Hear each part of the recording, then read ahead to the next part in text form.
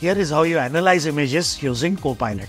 This is the free version of Copilot, but I have logged in using corporate email ID so that data is protected. Here is a simple image of a nut which is spoiled. So I am just asking what is the problem and what is the solution, and look at what it does.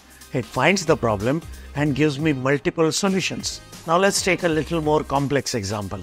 I have a set of different types of screws and I have a top view and a side view. Prompt also has to be intelligently done. So what I'm really asking is, give me a table. First of all, give me row number, column number, the name of that screw and when to use it. And look at how beautifully it has given me exact description of what is available. Here is another one. This is a molecular structure and I'm asking what it is. Remember, this is copy pasted, so there is no idea from file name as well. And it correctly tells me this vitamin B12 structure. And don't take my word for it. Try it out with your images and let me know if you like it.